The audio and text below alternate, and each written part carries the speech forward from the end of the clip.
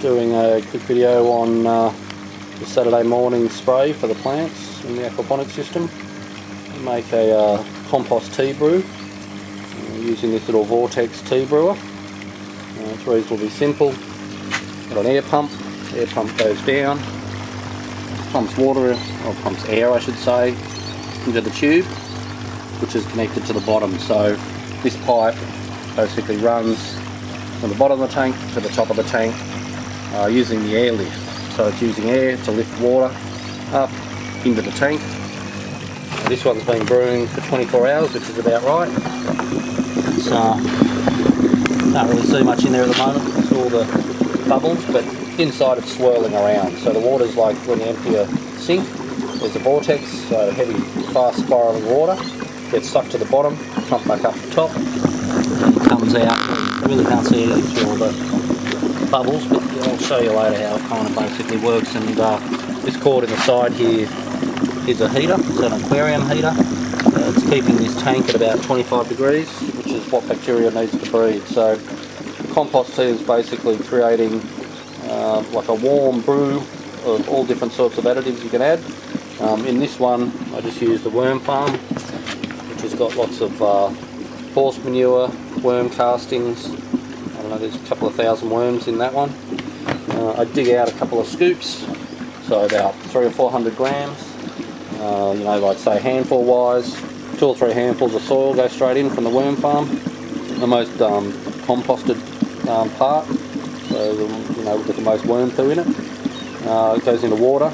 I use about a third of this water is aquaponic tank water, so I'd fill up about this much aquaponic tank water. The rest is just dechlorinated tap water. So I let the water sit for about 48 hours. This one sat for about 4 days. So first went in normal water to about here, let it sit there for 4 days, turn the little pump on to aerate it to get rid of the chlorine faster. Then I filled up a third of it with the water from the aquaponic tank. So it's already full of lots of bacteria and nutrient. From the worm farm you get a hell of a lot of bacteria, and this basically is breeding bacteria. The bacteria which is used to spray on the plants, the underside of the leaves. Underside of the leaves has stomata, which is basically like their mouth.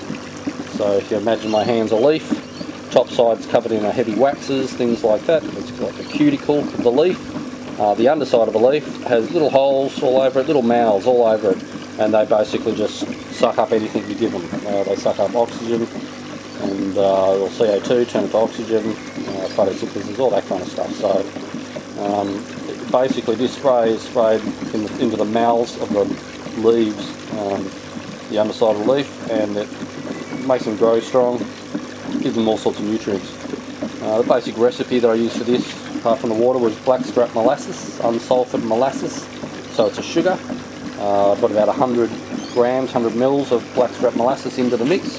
So the water, blackstrap molasses, about 300 or 400 grams of the worm poo and castings, and there's cow poo and all horse poo and everything else in there.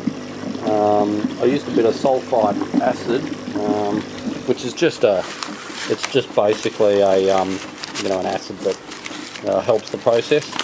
The blackstrap molasses that goes in feeds the bacteria, so all the good bacteria that's sitting in here, the sugars, they eat them.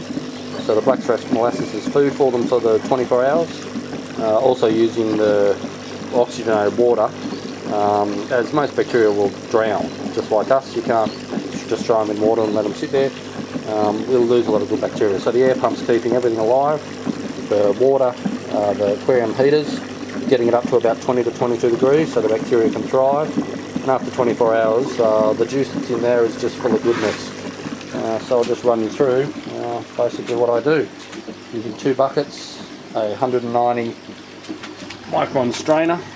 So the strainer basically gets all the gunk out of it and goes into a spray bowl, and then it's sprayed on the plants. So I'll just run through the process very quickly. So the first step, we've done the brew, 24 hours of brewing. Next, I let it sit for about 5 minutes with the air pump off, so everything's settling. The tap's just a bit higher than the bottom, so most of the heavy stuff will sit below the tap. And we just basically get the brew started, and I just use a pretty standard kitchen filter, which as you can see now the brew's pretty settled. Not too many big chunks are coming out, but the tea's a beautiful colour. So just like tea should be. It looks like something you can actually drink. I don't advise drinking it. It wouldn't be very good for human consumption, I'm sure, because it's full of bacteria, microbes and all sorts of stuff. So this brew, I'm just going to fill up about 5-7 litres in a spray container. So before I can do that, I want to get any heavy solids out, which at the moment, as you can see, I let it sit for about 5 minutes only, and I'm not really getting many solids coming out of this, so it's a good thing. It's less mucking around just by letting it sit there. If you don't give it the 5 minutes, this strainer would be full of junk, just, you know, all bits of soil and worms that were in the cask and all the other stuff. So we've pretty much filtered enough. That's enough for what I need. So I take this bucket and I want to strain it with this 190 micron filter. So that's what we'll do next. Alright, so put the filter directly on top of the bottle that I'm going to spray from.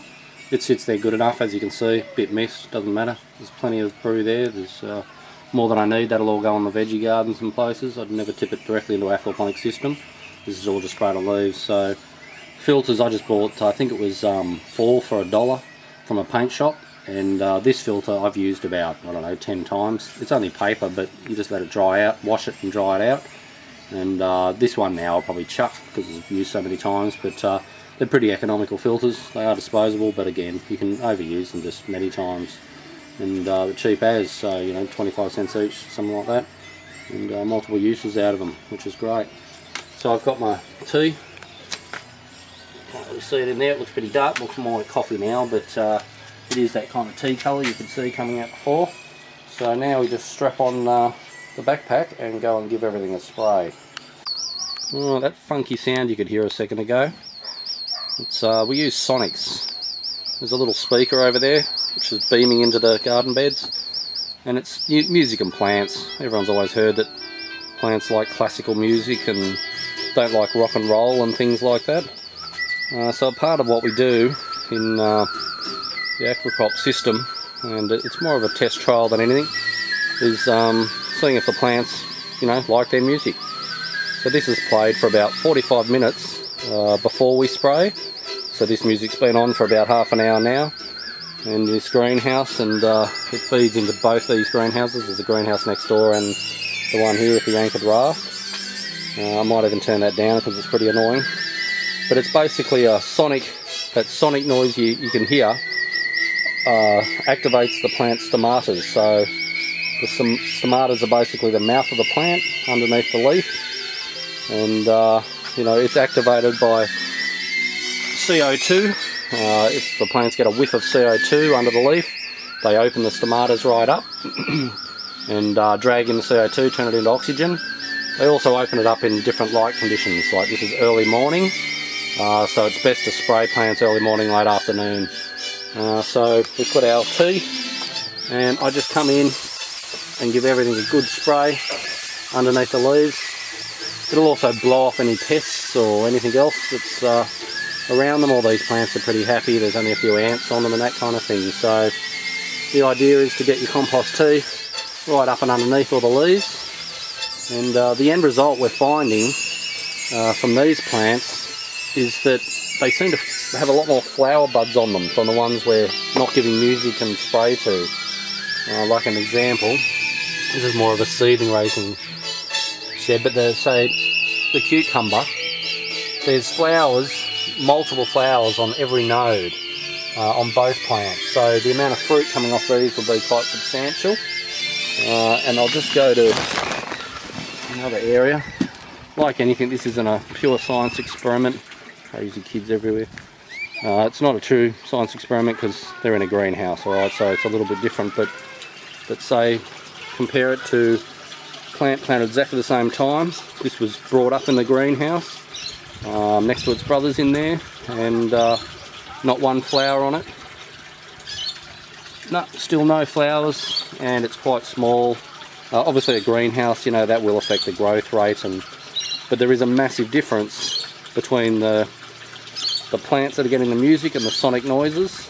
The sonic noises are full of all sorts of stuff, bird chirps and crickets and things like that. But the difference is amazing, because those cucumbers have only been outside for about 2 weeks, and they were all about the same size when they were planted. Yet you can see, you know, the amount of flowers this thing's putting out. They're just everywhere, and they're still growing more. Like every node has 4 or 5 new flower buds on them as well. So, you know, it's hard to really say or prove what's going on. Again, the greenhouse will affect. But even tomatoes are now flowering out of season. You know, which is, they shouldn't be doing anything, but they all seem to be quite happy. So, weird things that happen around here. Speaker playing crickets, birds, and some music to the plants. The idea is it's activating the stomata on the plants, which is their mouths. It's opening them right up as you know, basically as wide as you could get your mouth. And then we're spraying on a organic compost tea on the underside of the leaves, and the stomatas or their mouths soak it all up. So gross difference, you know, between the different plants is chronic difference. And again, this isn't a greenhouse. You know, if I have more greenhouses, I'm going to do the exact same experiment, yet do it in both greenhouses so I can really see whether it's just because it's in the greenhouse or whether it's outside. But like I said, like these 2 weeks ago weren't flowering, they're quite small, and they've had 3 compost sprays, and well, this is the 3rd, coming onto the 3rd week, and these things are just going crazy. They're putting on 1 inch to 2 inches a day. You know, it's I'll put a time-lapse camera on these ones just to give you an idea, another video, how fast they're growing. And yeah, so the wacky thing is compost tea, weird music with sonic noises to make the plants all active and happy, and you know, that's what you seem to get, is radical flowering and really fast plant growth. So yeah, it's just another quick video. All the plants have their spray now, they're all looking happy. Really important note though, this is all bacteria and microbes and whatnot, so whenever you make a tea brew or anything like this, wash everything out really well. Now I'm going to drain all the rest of the brew out. It'll go on a veggie garden over there, which loves it, and but you have to clean everything. Like you see inside, it's all covered in gunk and crap. So generally it's just wash it down with you know, tap water, and use a peroxide or rubbing alcohol or whatever, and I just flush the system through, because you can breed moulds and all sorts of bacteria you really don't want around. So always make sure doing anything like this, you wash your hands yourself, don't breathe it in, and make sure everything's clean, all the buckets, the sprayer, filters and everything else. Make sure they're 100% clean before you just let them sit around for the next brew, because I brew about once a week. So now I'll go and dump the rest of this and give it all a bit of a wash up. So yeah, it's always important hygiene with anything like this.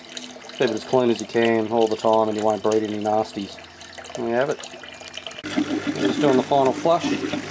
We'll dump this water again, but just wanted to show you the vortex brewer, how it works. So it's a bit of water out here, spins it, sucks it down the bottom through the vortex, aerates, screws everything up without crushing up the bacteria. Use like a very pump and just kill half the bacteria, smash them all the bits with the blades. So you see the tube under there, so the water gets pushed along the tube, up and back around, all done with the air lift. So it pumps air in, pushes the water up, spins around, mixes it all together, and job done. Compost tea brewing with some wacky music.